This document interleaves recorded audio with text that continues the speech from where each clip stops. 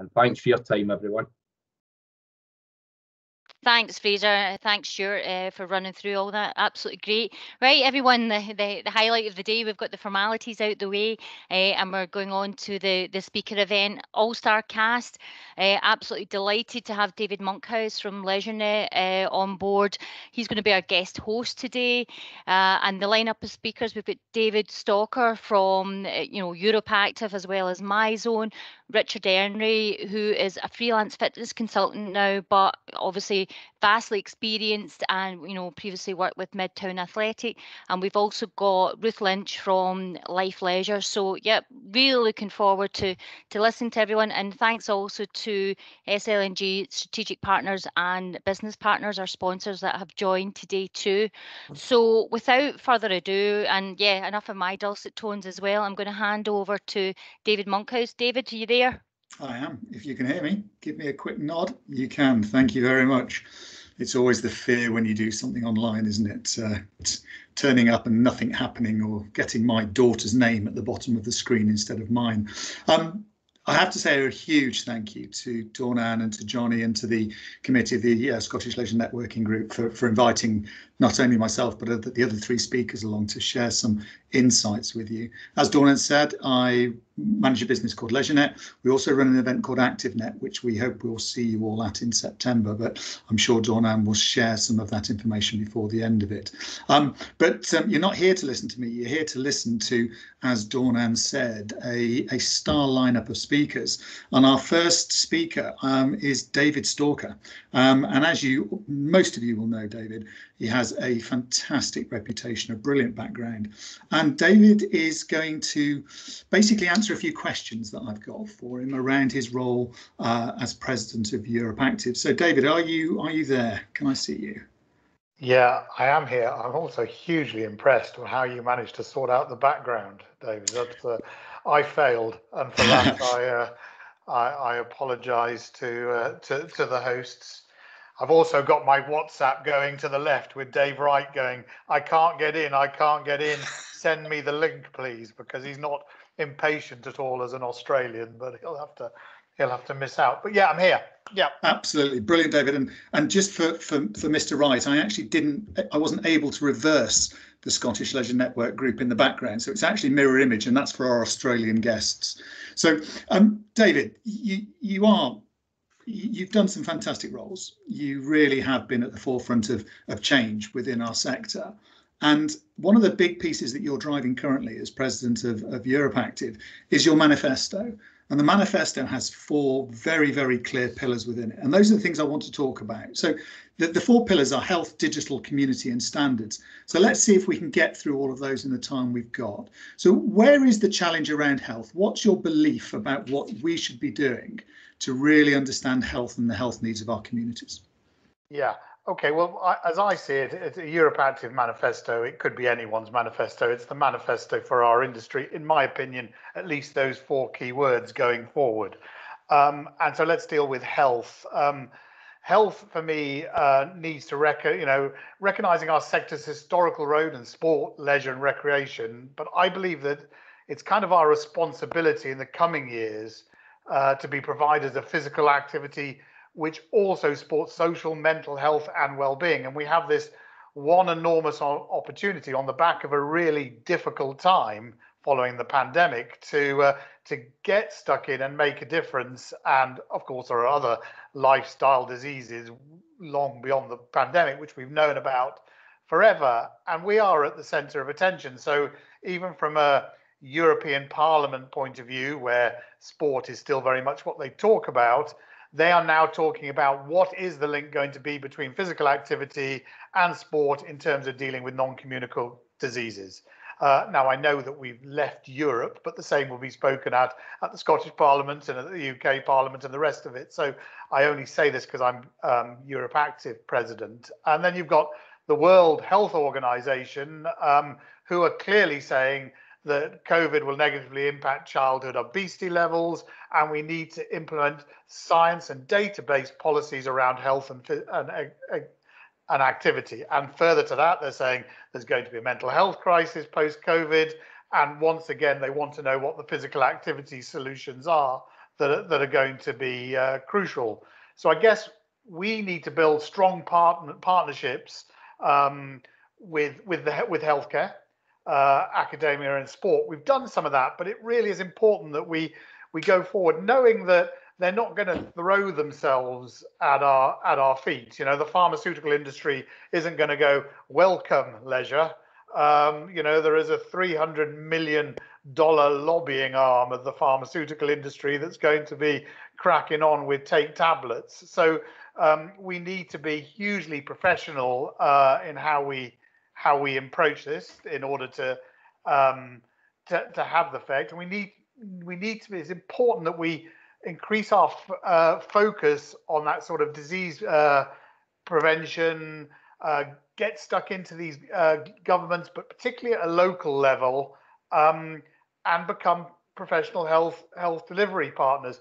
If we go back, and a lot of these people already have maybe the VAT advantage, whatever we call it, that comes out of being a trust. But if we want the VAT advantage to go across the industry as a whole, we need to be recognised as health delivery partners. This is our one opportunity to do it. Well, we've always had the opportunity. The danger, of course, is it's business as usual. Times are tough. It's really difficult just to get things going, staff cuts and all the rest of it, and that flies in the face of trying to be professional and building new partnerships with those health stakeholders, GPs, medical specialists. But really, if I could take the guys on, and this is a really great active network, you know, I really think health is at the core of everything that we should be doing as leisure operators going forward. No, absolutely, David. And I think there's been a few things that have really changed. Operationally, we've got much stronger relationships, certainly in England, as we're offering our sites as vaccination centres and test centres, and those relationships, that evidence that we can deliver a great service has been powerful in there. And of course, the brilliant work in Scotland with Public Health Scotland and CIMSPA to build the qualifications to allow our workforce to deliver with faith and trust. I think that will really support that strategic piece. And of course, going forward, it's going to be a blended approach. So how does the digital pillar of your strategy build on this health piece? Yeah, just let's make it clear that digital isn't linked in there because I happen to be chief executive of my zone, EMEA. I think we all know that digital was coming down the line pretty quick, well ahead of this pandemic. But what this has shown us is that our entire sector ecosystem shows that digital and fitness tech is crucially important in order to reach out to consumers of all backgrounds. Whether we like it or not, we haven't reached out to all those consumers, and it's a digital tech world, so we need to. So we have to hasten that sort of process and improve our service to our consumers, expand our market, therefore beyond the sort of current perceived physical and social boundaries. So digital will lie at the cure of that. And European Parliament are already saying, you know, new technologies will play a crucial part in the development of activity and sport going forward. They have laid it down, and we need to make sure we are of those standards. So we got to encourage the study of technical and other matters to promote the improvement in standards. We need to do it to increase our reach, as I mentioned, and most of all, to improve our business intelligence. Going back to what we talked about with health, but if we don't have our business intelligence, if we're not gathering those consumer insights, if we're not looking at better data collection and analysis, then we're not going to get the funding or the recognition or the health partners.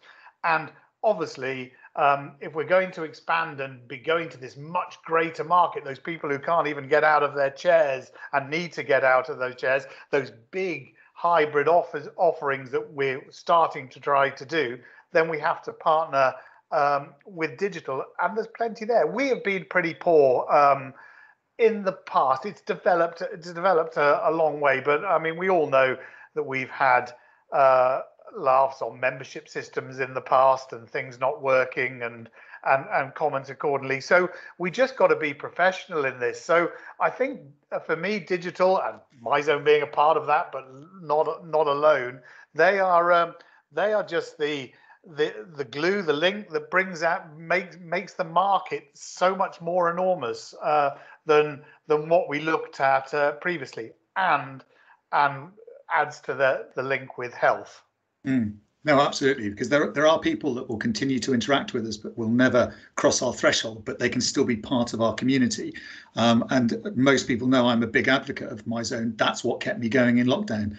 All of the little comments that we were getting, the likes from your activity, and the nudges to say, have you done something, or why haven't you done something, which is really powerful. So that word community is part of your pillars for the manifesto that you've put forward. And what is the community for Europe Active? How wide is it? How big is it? Yeah, the community for Europe Active is enormous, but the community, the community is really what we or you guys or as operators are looking at. And it really is that whole ecosystem. It is where our ultimate strength lies. It's our ultimate strength as an industry. I pop back to the pharmaceutical bit. They are looking at it from such a high level of disease prevention and the rest of it. It's very hard to compete against $300 million in terms of exposure. You are in your communities. You are embedded within those communities, and we must build the confidence and trust of those communities. I mean, in I think the 17 UN goals, sustainable development goals, which are all about community. So we should be leading on that, and that's right down to environmental protection, CO2 reductions, inclusive approach to things.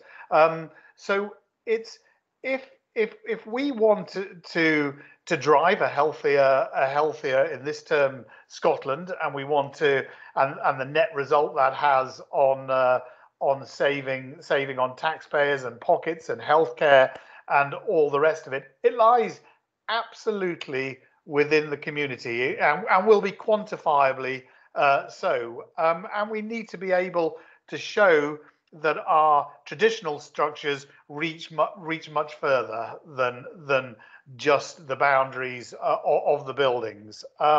So as I said, social inclusion, community outreach, green transition, sustainability, you can go on and on. We have to change the image of our sector so we become more inclusive to grow the pie, taught differently, different imagery, and therefore expand the network. So it's everybody within the ecosystem of those sites. Absolutely. And the fourth pillar is about standards, which I guess are the foundation for everything you've talked about. So are you creating digital standards to go with things like the CEN 17229, the fitness operation standards? Yeah, well, you've I would have said CEN, and only you, David, would know the number. But yeah, there will be new European standards coming out, and and they will fit in with the UK standards. SIMSPA works tirelessly driving standards forward, but standards aren't just there in order for you to have another cost of something that you need to do in order to hit them. Standards grow the respect. It's standards which create attractive job and occupation opportunities for people. It's standards that gain the trust with the medical professional and healthcare providers. This is why these are crucial. Digitalization, the standards that show that what we're doing and how we protect our information are up there. And ultimately, it attracts new talent. And then that feeds. I mean, SIMSPA has been well ahead of the curve, well ahead of certainly the European curve in terms of creating those sort of pathways, that sort of cradle to grave life within this industry. But all these guys, all these sort of pillars link for me, because if we're going to be healthcare providers, we've got to have people who understand that sector. In order to understand that sector, we have to train them. That is about standards. If we're going to go out into the consumers and talk properly to people, and they're going to, we're going to understand the thing. There will be a place for the guy, the muscle-bound guy. There will be the place for the person who can swim 100 meters in I no idea what. But we need people who understand people. If we're going to get involved in mental health, we need this. These are all standards that we have to drive forward in order to be the professional industry we know we are, but to be reflected as that professional industry. And I think that's a really important piece around standards that we can all adopt and use those standards to drive our business to be better. Because if we're better, we'll have more trust. And if we've got more trust, it will be much easier for us to open doors, to encourage new participants and do things in a different way. You've said a number of times it's not going to be easy, David. What's the early indication from European partners around recovery rates of activity within fitness and health? I often, I'm going to be controversial, unusually.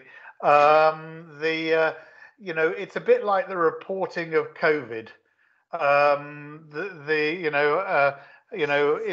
Did they die with it or of it, or have they got it, or does it exist at all? And you have different interpretations of that from, didn't exist in Tanzania, but the president died of it. And unfortunately, I'm not at a point. Operators are just opening up, and they're having we're ahead of Europe for all the reasons we know. What there is a lot of enthusiasm. There is a lot of enthusiasm, and those who liked their health and fitness are definitely coming back. But there is definitely a view, and particularly, and it is weighed on the male and female, that the female market is not coming back as quickly as the male market. Now, maybe that'll be triggered off when classes start, and I'm not generalizing or being sexist.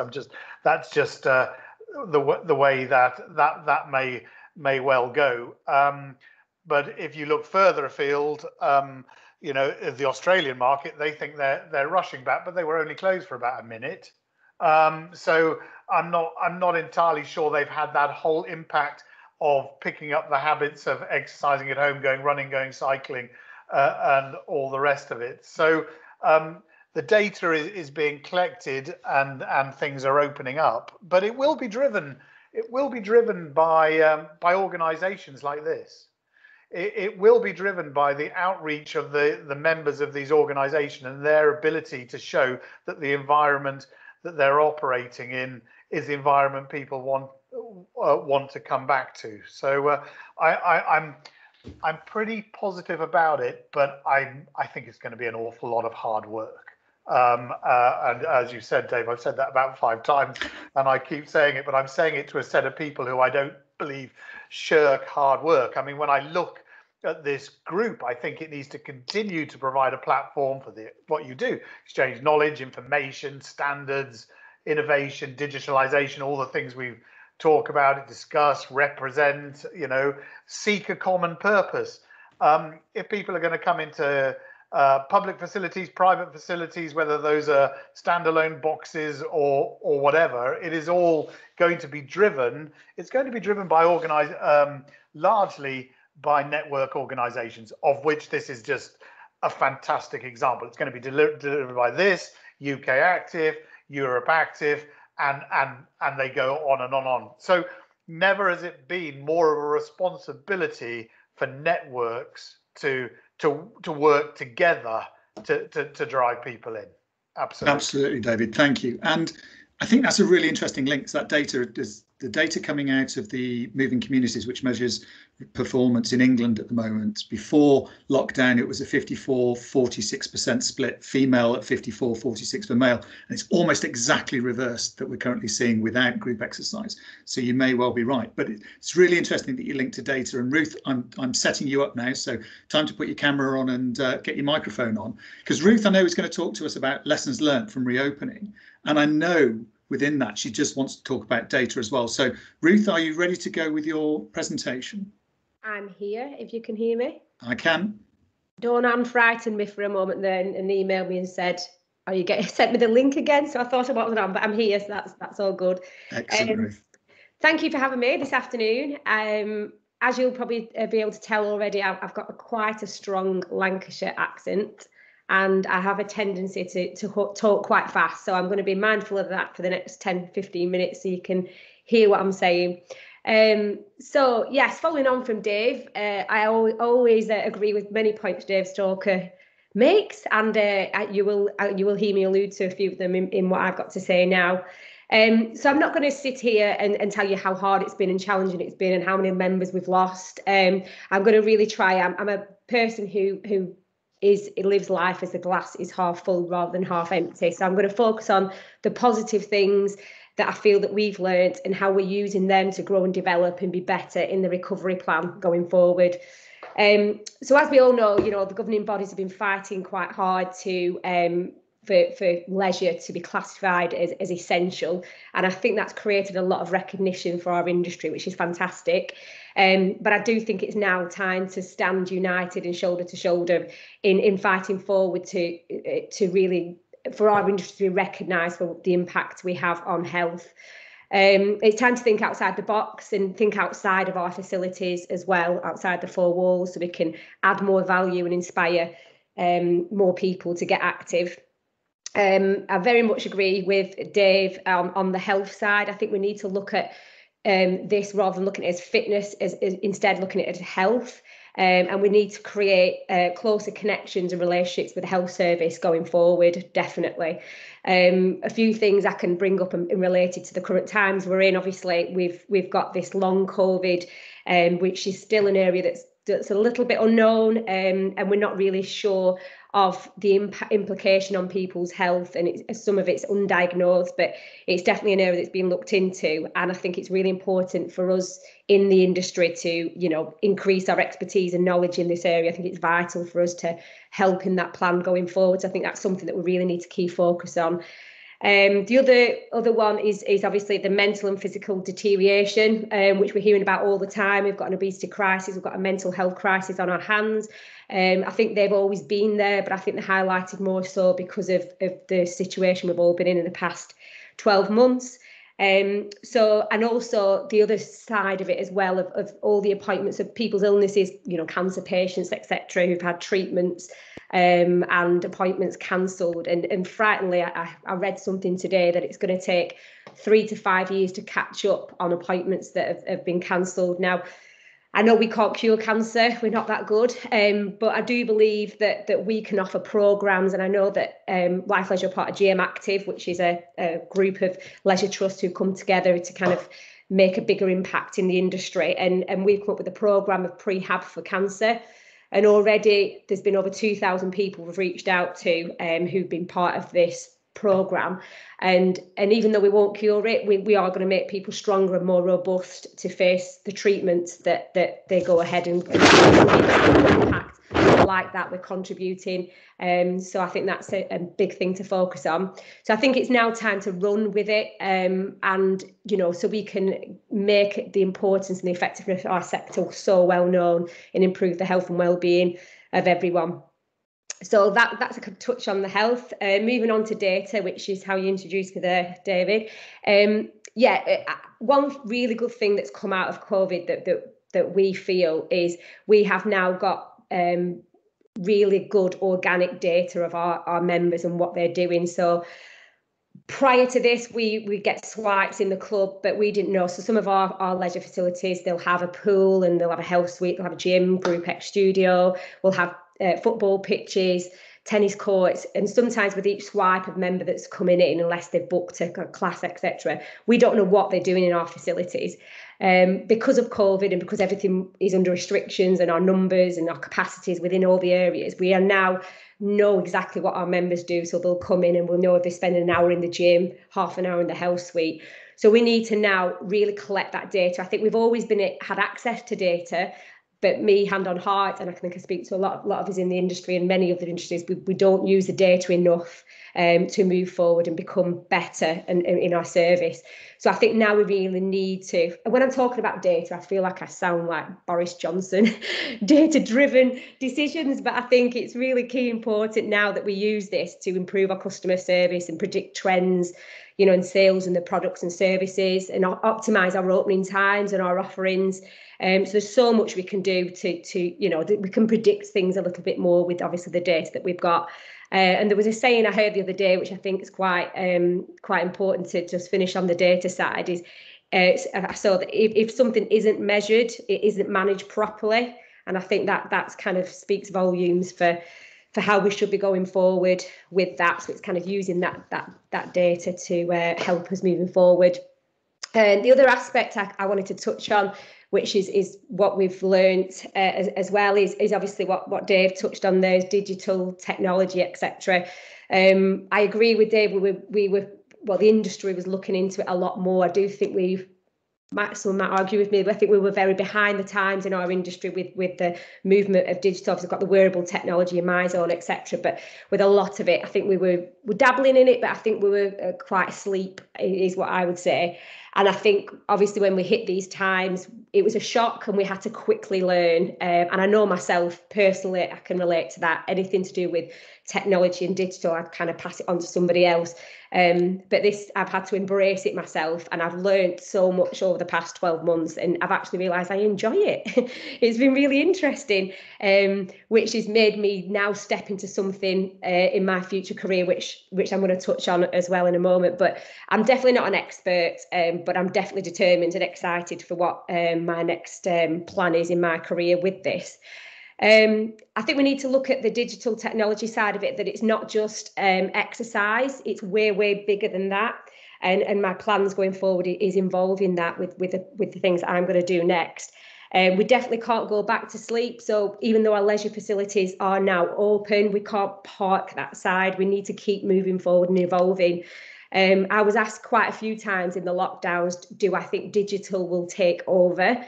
And my answer was always no. But do I think it plays a part going forward? Definitely, absolutely, 100%. I do think it will do. As for it not taking over, I think it's already been proven in the reopening of our centres that we haven't been able to do group exercise just yet, and that comes into play on Monday. But these members are itching, they're chomping at the bit to get back into their classes, into their studios. And I always relate it to those people who are not really into group exercise or the social elements of exercise. If you've got your favourite artist or band and you listen to them on your iPad or anything like that, you enjoy the music and you get into it. But seeing them live in the real thing and in concert, it's just a different level, the atmosphere and how much you enjoy it and the social element. And that's kind of how I see group exercise. So that will always remain a part. But outside our clubs, we need to be giving another offering, 100%, the digital. So it's definitely more than classes. It's more than just online workouts. We've kind of nailed that area with fitness. So we've got those members coming back in, those members who are motivated. And as long as we keep the standards up and keep, innovating with the trends of the industry and the offering, they will keep coming back, I do believe. But it's how we can tap into the people who I always call the January joiners. So when they join in January and February and March, they've gone and they've given up, whether they haven't got results, they've injured themselves because they've gone crazy or whatever it is. So it's them kind of people that I think we really need to tap into. And also those people who never try exercise, have never tried it, never really been part of their life. And these are that percentage of people who are probably in that obesity bracket. So I think we really need to keep focus, and we can make a massive difference in this area. I think we need to look at how we can break down their barriers. So whether that's time constraints, I think a lot of it is perception of fitness, which is why I kind of said it earlier on, instead of looking at it as fitness, we need to look at it as health. I do believe that I get people coming to me all the time and I say, try this class, or why don't you try this program? And they say, oh gosh, no, I need to get fit before I do that. So it's kind of breaking those perceptions down that you have to be fit to join a gym or you have to be fit to do this. It's the journey of getting fit, of how you get there. And I think them barriers that we need to really tap into. And I think we tap into them by, focusing on people's mindsets, the motivation, the self-discipline. We need to look at changing behaviours and creating habits within these people. And that's where my next step in my career is going to be. I'm going to focus on all these things going forward. So I'm deep diving into the creativity of working on a tool. It's an app to facilitate a health and wellness journey that lasts a lifetime, so where people don't give up. It's natural to us in the fitness industry for fitness to be part of our lives, but it's not for these guys. So it's how we can lure them in and how we can keep them engaged and not giving up. I work with a lot of I mentor personal trainers, and one of the problems that they always kind of come to me with is when they lose members or don't retain their clients is, they come and they don't get results. So someone who's purchasing personal training will say, well, I do 2 sessions a week and I pay 50, 60 quid, but I'm not getting results. But these people, we've got to look at it as they're doing 2 hours a week with these personal trainers, and there's 168 hours in a week. So for those 166 hours, what are they doing? It can't just be these 2 hours that results are driven from. So we need that information. So the tool that I'm trying to create at the moment brings this information in, and it analyses people so we can create that personal journey, and we can remote coach people as well as obviously physical coaching as well. And my aim is to help coaches and personal trainers in this, but also we need to make the client or the user or the member accountable to what they do. So for example, this is what we need to look into, and what I'm really working hard on is it's not just the activity, it's the nutrition and the food, it's the rest and recovery, it's the mindset. So if someone is not sleeping and they come to the personal training session, that personal trainer needs to be alarmed that that person is at the low levels of energy, if they've not eaten properly. So we need somewhere where we can put this data and put this information, the client can, so that personal trainer can analyse it and really coach them. And then from that, the results will get, they need reward and recognition. And I think that is definitely the way forward to impacting wider communities and bringing down the health stats of all the obesity and everything that we're facing at the moment. So them are the key things, the good things that have come out of it. And yeah, that's the way I am personally working forward to try and help the sector that I love and work in.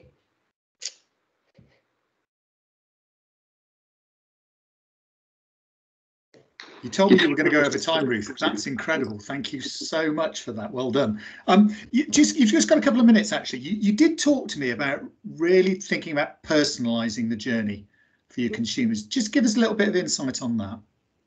Yeah, I think it's really important that obviously if you've got a personal connection to something, or if you feel, because I think I said to you on the phone, David, sometimes I'll go on apps on my phone, it's like, hi Ruth, already it knows my name, it knows my information, and straight away I feel, oh, I've got a connection to that. How do they know that? But wow, it draws you in straight away. So I think it's knowing what our clients are doing is key important, and then we know how to tailor things. It's not just they've done a Zumba class and we send Zumba things to them. It's what have they done before that? What time did they come into the centre? So we know, for example, if they come and watch the child playing football, but they have a dip in the gym and things like that. So we really need to drill down to what people are doing, and then cater towards them and give them the remote coaching element through apps, etc., and digital stuff that will engage them and feel like it's related to them. Because we all know, I mean, if something's personalised, if you walk in somewhere and someone knows your name, straight away you feel part of that, and that's about creating the communities, isn't it? It's bringing that community aspect back in, which is massive to people feeling a sense of belonging. Fantastic. Thank you very much, Ruth. So, Richard, I'm just giving you a heads up to get your microphone and your camera on. We all have to say good morning to Richard, because Richard is currently in Chicago, so it's currently 5 to 9 in the morning. Richard, are you there? Excellent. Well, Richard, just as an introduction, Richard is a fitness and wellness consultant, and actually lived and taught and played rugby in the west of Scotland for a period of time. So he has some connectivity back to one of my favourite places in Scotland. So, Richard, you're going to talk to us about the road forward, the yearn to return. Yeah, interesting. Hey, Dawn, can we share my slides? If not, I'm just going to have to practice my presenting skills and talk through it. Richard, just give me a moment.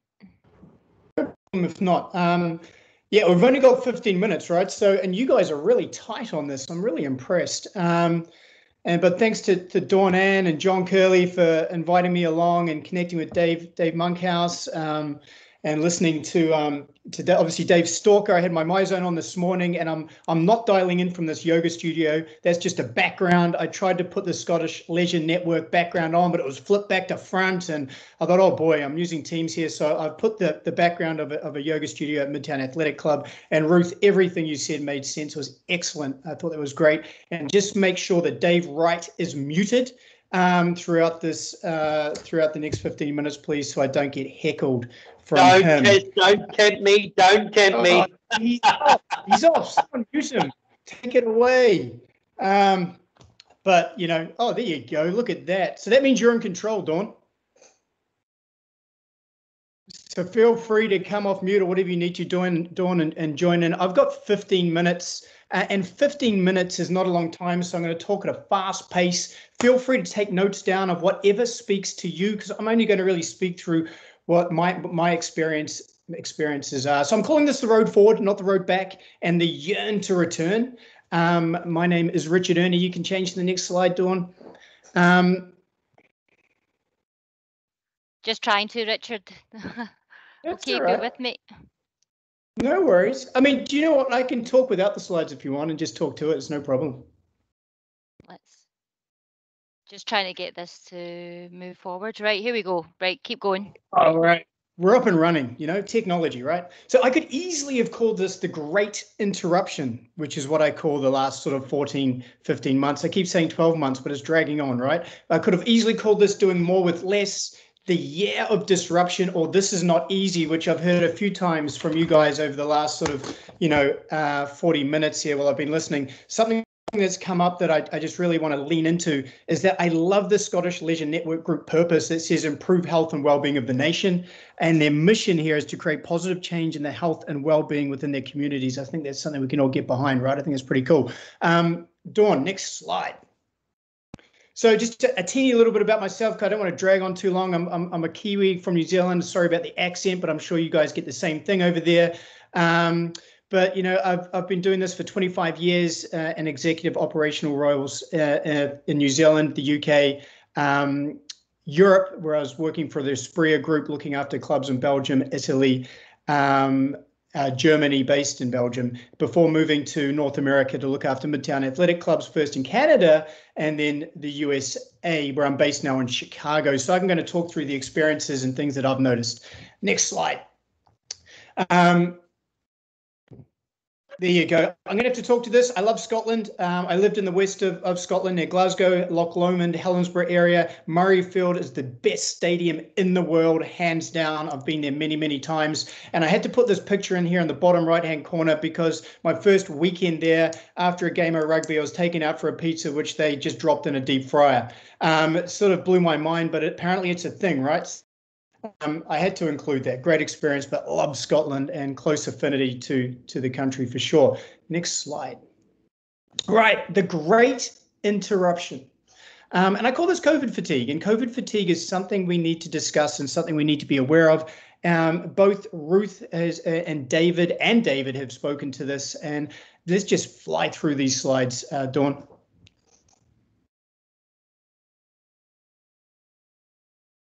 Next slide. There you go. Snacking. Oh, sorry, we'll go back one. Snacking. In fact, Dawn, you can take it off and I can just talk through it, okay? Okay. Might be easier. No, yeah, probably easier, right? So snacking. We've seen an increase in snacking across the board. It's much easier to go to your fridge now and snack on junk food or whatever is in there than was ever before. You know, Grubhub and Uber Eats and delivery platforms like that have seen a massive increase. I read a report from Kellogg's the other day that their profits have shot up all from snacking-based foods, right? And I'm sure it all resonates with us. Working from home. You know, we've had to share houses and turn our spare bedrooms into offices, and there's no separation from home and work now. It just makes it tough, let alone homeschooling. Homeschooling kids, trying to work from home, all this snacking, etc. It's not easy, right? It all adds up. We've got a supercomputer in the palm of your hand, which I'm holding up here. And I've been reading and looking into research on this, the amount of scrolling, endless scrolling, just looking at apps, screen time has gone through the roof in the last 14 months. I'm seeing some smiles from people's faces on here as they nod their heads and go, yep, I understand, right? You know, Netflix, Amazon Prime, Apple TV, you know, their usage and subscriptions are through the roof. Binge watching TV, it just all adds up to inactivity, right? People are staying up later.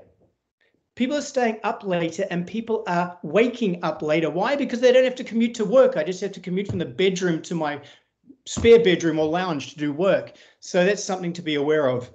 When the world shut down in March last year, good instructors and good coaches turned to virtual. Now, they didn't do it because they wanted to make $1 million, right? Or a lot of money. They did it because they wanted to stay connected to their members and their community. However, a lot of them have been very, very successful, and we're up against it. I'm going to talk about that soon. Companies like Les Mills, who had a product before, really boomed with their platform, Les Mills On Demand, and their in-club platforms and virtual streaming. And obviously the 10-ton gorilla in the room is Peloton, a huge marketing tech company that happen to have a bike, right? They've done a really good job. And just a heads up, what I'm noticing in the industry is that cycle boutiques are the slowest to come back, and cycling in cycle studios are the slowest to come back, because two things happened. When we closed in March last year, the cyclists, the average cyclists, the riders, they either bought a bike, a Peloton, so they did this at home, or they stopped and took up something else. So we're seeing that boutique is the slowest one to come back, which is pretty interesting. The next one is social anxiety, mental health. Okay, and I think this is something that there's just not enough research on, and we're going to look into this for many years to come. I'm a passionate believer in physical exercise and mental health. And Ruth, you touched on this. David, you touched on this. And this is very, very important, okay, as adults and adolescents. And I think this is something that, you know, we need to lean into a lot more, okay? So what I'm getting at is this is not easy. But what we do as an industry matters, right? It makes a difference in people's lives. We're not selling Tupperware or Crocs here. Nothing against Tupperware. My mum used to sell Tupperware, but we're selling fitness and health and wellness, right? We are active social beings that crave human connection. We really do. Okay, and I think that's really important. It's good for us to remember what we do matters. So there's a saying in Māori in New Zealand, it is he tangata, he tangata, he tangata. And that translates simply as it is the people, the people, the people. And you guys are all club operators. You know, you guys manage and own and operate clubs. Well, not own, but operate clubs. And it's the power of your people, the mindset of your team that matters when bringing people back. We're a little bit ahead of you guys because we opened up before you guys over here in the US. Chicago was a little bit slower, and they did think by the book. It was pretty strict, so it's been good to go through this process. But it is the power of your people, okay? Do not underestimate that. All the way through, from the reception, the housekeeping, the managers, they've all been through the same thing as we have, right? But then we expect them to welcome back members and be upbeat and everything else. It's not easy. On top of this, the industry has hemorrhaged fitness professionals. Across the US and conversations I'm having with club companies in Asia and less so Australia because it was less affected in New Zealand, but particularly here in the US, they are really struggling to bring back personal trainers, not instructors, personal trainers. Every club I'm speaking to have lost the top 10 to 20%. Okay, because they're doing it from home. That will change. It will change because at some point members are going to go and people are going to say, hey, look, I like this, but I sort of want to get back. You know, I sort of want to get back. So just let it play it out. But as an industry, we need to start looking at how we hire, recruit, and also compensate coaches, right? Because many people have got out of our industry because they said, how can I create a lasting career in this industry? I'm talking about the fitness professionals here, not the leadership teams. I'm talking about the fitness professionals. You know, and this is across the board. It's sort of, you know, I get paid for what I do. So I think it's time that we need to start, you know, rethinking the model. We just see a club really do it, but I know some clubs are looking at it, and I think this is pretty cool. The concept of doing more with less. If you didn't look at your operational and your operation strategy over the last 13 months, you missed out. We should have used that time, okay? So I've been with Midtown Athletic Club for a very long time, and we dug in. We really looked at our operational strategy, and what we saw is we can do more with less. Clubs and companies have got lean and effective, right? And I think this is a good chance to see what we're made of to make sure that we are being effective as we open up. Another thing to consider as you guys open up over there is obviously masks. Social awkwardness, you know it. You go to the store and people are awkward, right? But we run clubs. Give yourself grace and ease and time, but give your team training, okay? Because when you've got a mask on, when you smile, your eyes light up, right? But then every other facial expression looks like you're upset and angry. So if you're thinking about something, you look upset. So you've got to train your reception team, your front of house team to use more body language, hands up, say people's names, welcome back. It's really important. Lean into the mask discussion and do like social blogs or e-news recommending which masks to use, etc. And here's a tip for you guys. If you guys sweat, take 3 or 4 masks to the club when you're doing a class, because you're going to end up waterboarding yourself. So take them up and put on a new one. Fact, right? So, you know, just think about your team. Your team are super, super important. You know, health matters. We're seeing 2 ends of the spectrum. Some people have just fallen right off the bandwagon and are inactive, eating more, etc., etc., etc. On the other side, just by design, people are more health conscious now than ever before. Here's the thing. Exercise and movement, prevention, and it's really, really important, okay? So I think this is something we all need to be aware of. Prepare for new members. What we are noticing as clubs come back, they are selling memberships. But here's the kicker. It's not just members returning, it's a lot of new members. And this is awesome. This is a lot of new members who wouldn't have come to our clubs before.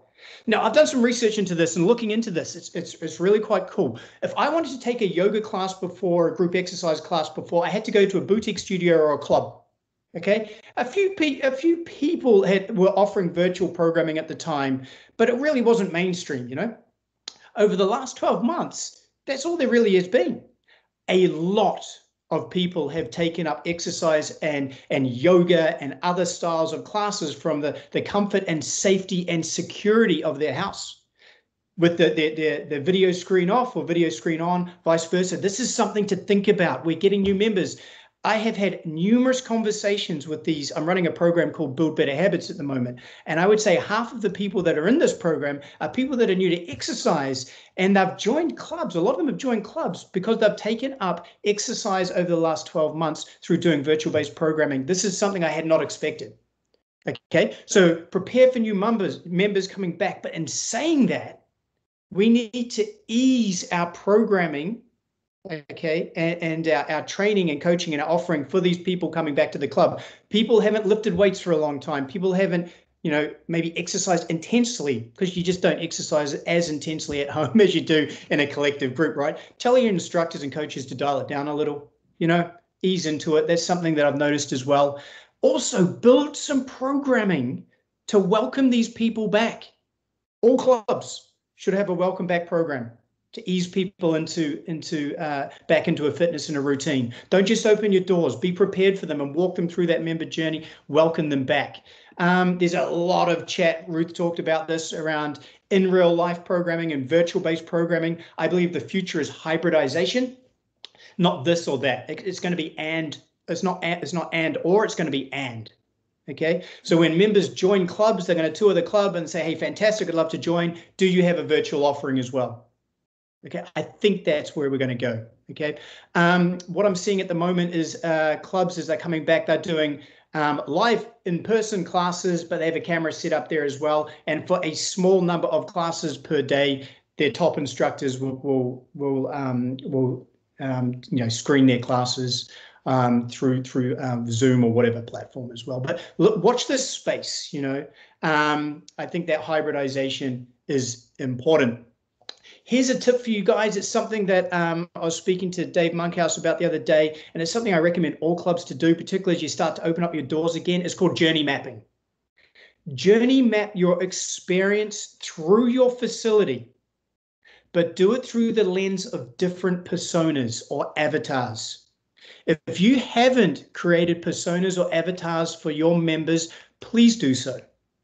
Okay, please do so.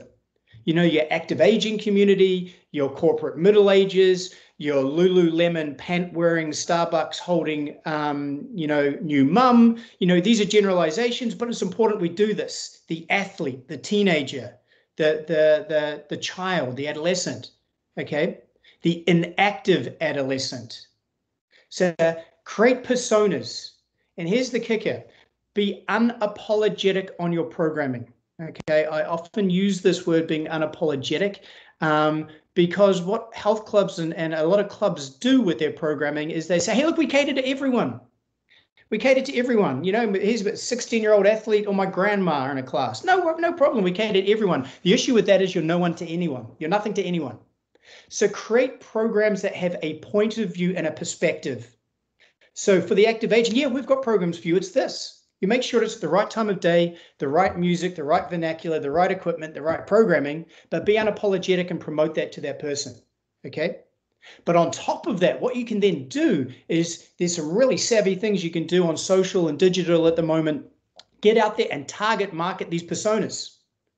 So you can target the persona of inactive wanting to come back to the club.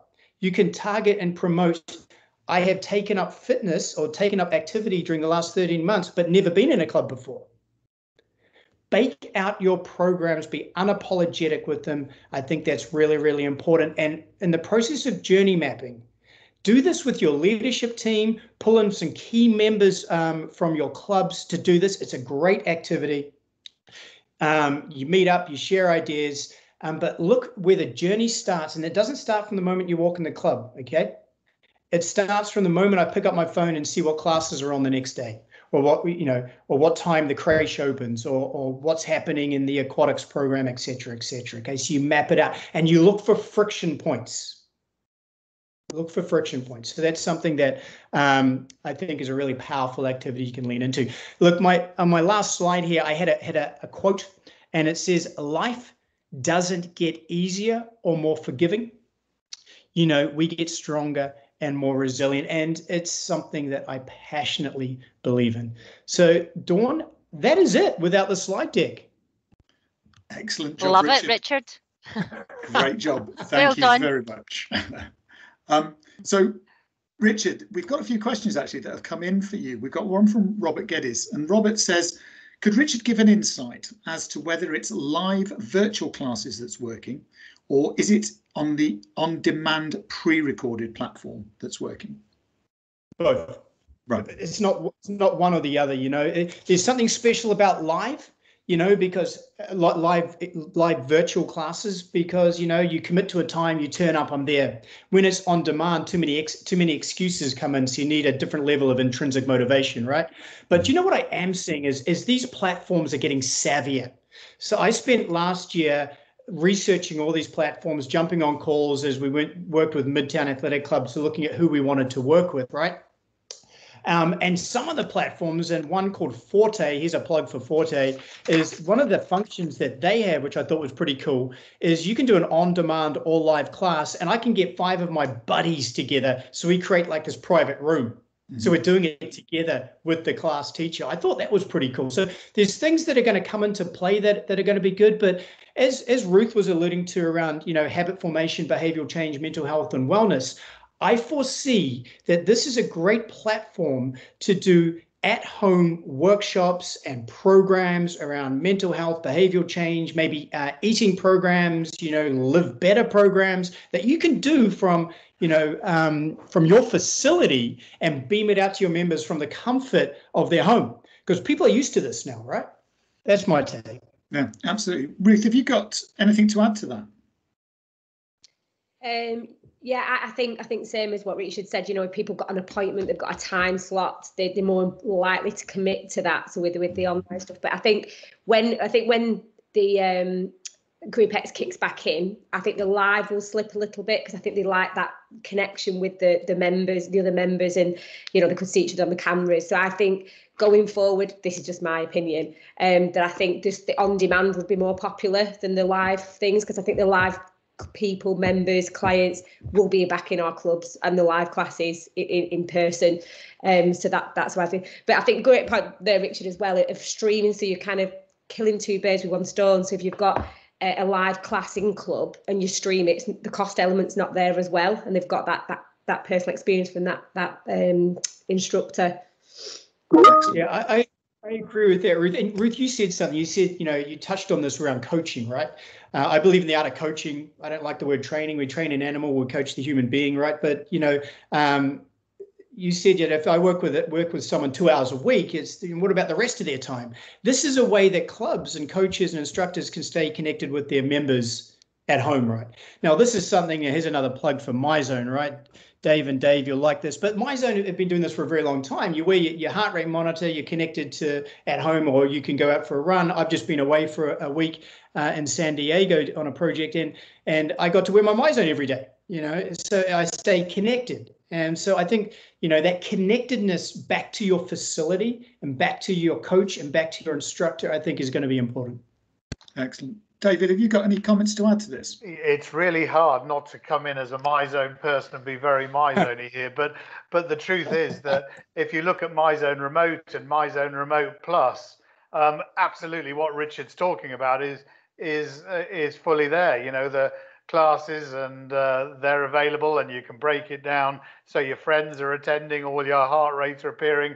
You could be all over the world, and you can take that timetable, drop in your own classes. So MyZone brought that in during this period really at such high speed to make it available. Made it available to all its clients and everybody completely free of charge. So yeah, that's one thing I agree entirely with what is being saying. I think that actually I'm less sure about the on-demand. I think people like to say, there's a class I booked. I can call Richard and say, I'm doing the 7:30 cardio club. Are you doing it? And all the rest of it all over the world. And I can turn up there. And we know this from MyZone, even if you know the cardio club, most of those classes are getting 200 odd people in the morning from all over the country on them.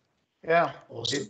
It's for me, it's supply and demand, it's economics. The two things in our businesses that ever had waiting lists were swimming lessons and good group exercise classes. If we can offer group exercise both virtually and live at the same time, we can increase capacity of our busy spaces. Still haven't worked out how we can virtually learn to swim yet, but I'm sure we'll give it a go. Richard, we also have a comment about your habits piece that you talked about there. And the question from Jenny Brown is, what's the top professional team habit post-COVID and top personal habit that you've created? Oh, wow. It's a great question. Here's a great book for you guys, Atomic Habits by James Clear. If you haven't read that one, put that on your reading list. It's a really, really good one. And he takes a lot of the work that was previously done by James Fogg. I think it's James Fogg anyway. But one of the key things that I'm seeing around, it's not really about habit formation, it's around habit breaking, because people they've created new habits over the last 13 months, some positive, some negative, right? So it's about creating new habits as we sort of, come back and open up again. One of the key things that I like to do and I like to recommend to people is habit stacking. And habit stacking is simply this: take an existing habit and then put a new habit on top of it. And obviously the existing habit needs to be a good habit, okay, not an existing habit. Absolutely. Thank you, Richard. And one more for you. How will Peloton's acquisition of Precor affect the industry? Oh, that's awesome. Great question. I'm close with Rob Barker, who oversees. He's also from the UK, who oversees Precor. I think it's going to be an interesting move. I think we'll see connected fitness go beyond just the bike and perhaps their treadmill, which they're having a few issues with at the moment. But I think this is going to be an interesting play. Their bike, Peloton bike, is not made for commercial use. So Midtown has 3 to 4 5 of these Peloton bikes in every club. They are used from opening to close, right? And they're always breaking down because they're not made for commercial use. So I think that you'll see a more commercial bike come out for Peloton. Okay. Yeah, it's an interesting piece around the manufacturers and their linkage now with digital, isn't it? So, okay, yeah. I'm going to give our 3 speakers a bit of a heads up. And Ruth, I'm going to start with you. I'm going to give you 2 minutes to give us a closing comment based on what you've heard from the other speakers and based on what you're feeling currently and where you want to go. So I'm going to go Ruth first, then I'm coming to Richard, then I'm going to end with Mr. Stalker at the end. So Ruth, you've got 2 minutes. Give us a closing remark, please. You didn't prepare us for this one, did you? Minutes as well. Okay, so yeah, my recommendations is let's not go back to sleep. Let's stand together and move forward with the digital side of it and increase our value. And like Richard alluded to before, we do definitely look at that hybrid model. I think all our customers are going to be expecting an in-club and out-of-club experience. We want to create that branding out of our facilities, and just extra offerings. We're not just fitness products. We're not just fitness facilities. We need to be the coach. We need to mentally connect with them. We need to be adding all that added value. We're not just turn up for a gym and work out and go home. And that connection through apps and remote coaching is definitely the way forward, because we've only got so much time in our hands and we can't personalize everyone's journey individually, but we can with technology going forward. So I think we need to embrace this world very much so, and obviously spin plates and keep what we've got in club and keep doing what we're brilliant at, but embrace everything else and move with it and not kind of just go back to sleep, as I keep referring to. Excellent, Ruth. Pick that up very well. Thank you very much. So Richard, you had a little bit more time to prepare. Yeah, no problem. Well done, Ruth.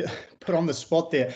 Look, I'm going to give you guys a little bit of a confidence boost because just where we are in the US, there's vaccinations people are vaccinated. It's great. Confidence is growing. People are coming back, and I think that's really, really exciting. DIY fitness, do-it-yourself fitness, which is go to the club and jump on the treadmill, lift weights. That'll come back first. But people are craving that social connection.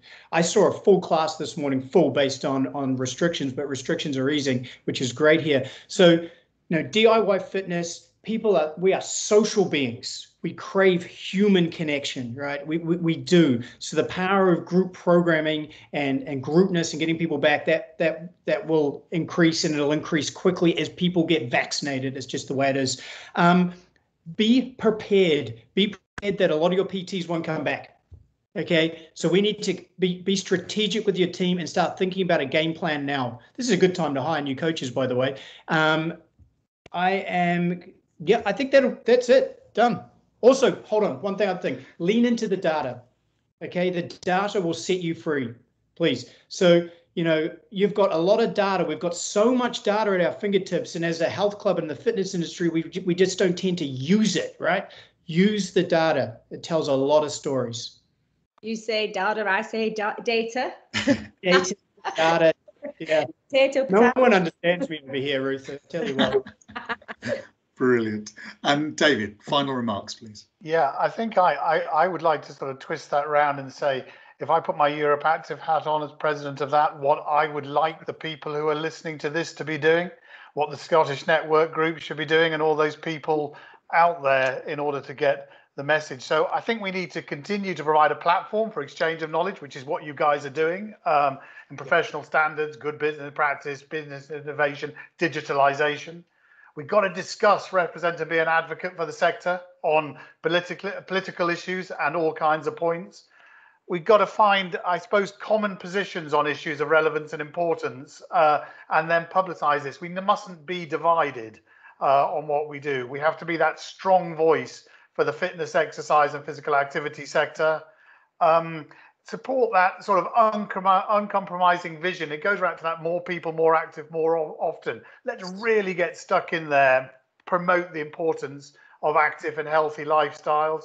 The people on this call, you're the leaders. So be the leaders for the sector based on your strong network, and crucially, cooperate with others, cooperate as a group, so the industry are united through those values and those principles, and represent your area, whether that's regional, national, or a government levels.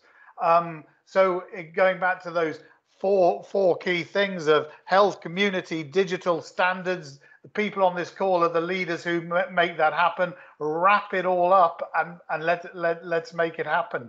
And between Richard and Ruth, they gave loads of ways through, and there's loads of ways you will be doing that. But that would be my message. Thank you, David. I think there's been some excellent messages today. I think the use of data, the personalization piece, I really like Richard's view around using different personas for the experience journey, because we are seeing from the data that we're getting back that different people have different confidence levels about returning, and using that to really understand where we're going with what we know is so important. So I've thoroughly enjoyed today. I love days where I come away learning something new at the end of it. So thank you all very much. But before we close, I understand Susie from SIMSPA wants to organise something very quickly. Susie, are you there? Yes, I am here. Thanks, David. It was actually something that links in with communications from the Scottish Leisure Network Group, but I was just wondering, on the back of all of our fantastic speakers and basically on the back of another very successful AGM, can I ask everyone to put their cameras on, please, and basically plaster a great big smile across your face, because what we'd like to do is take a screen grab and be able to share that on social media, again, to help with the profile of the group as well. Dave, right, I am loving that. Dave, right. Right, guys, if you all got your cameras on. Awesome. 3, 2, 1. Brilliant. Thank you very much, folks. Excellent job. Thank you very much. Thank you, Susie. Thank you to the Scottish Leisure Network Group. And I think Dave's call to action there is about all of us playing our part, but sharing what we learn, and most importantly, sharing what doesn't work so others don't make the same mistakes. Dawn-Ann, thank you very much. Johnny, thank you for inviting me to host today. I hope it's worked. Guys and girls, take care. Thank you very much for your time. Bye-bye. Thanks, See you everyone. guys. Cheers. Bye-bye. Bye.